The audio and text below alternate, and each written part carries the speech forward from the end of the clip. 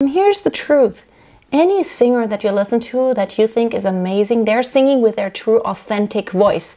Now, if Rihanna tried to sound like Bob Dylan, that would be a catastrophe because the voices are so polar opposites. It's not gonna help, right? And you can't, it's a matter of taste whether you find one pretty and the other not. But Johnny Cash does not equal Adele. Of course, one is a man and one is a woman, but I'm just trying to make a point here of two polar opposites, and you can't morph one into the other. Now, if you leave them and leave them in an authentic way, then they're all awesome, and you are awesome. You have something really wonderful in your voice, and that's really the way I teach.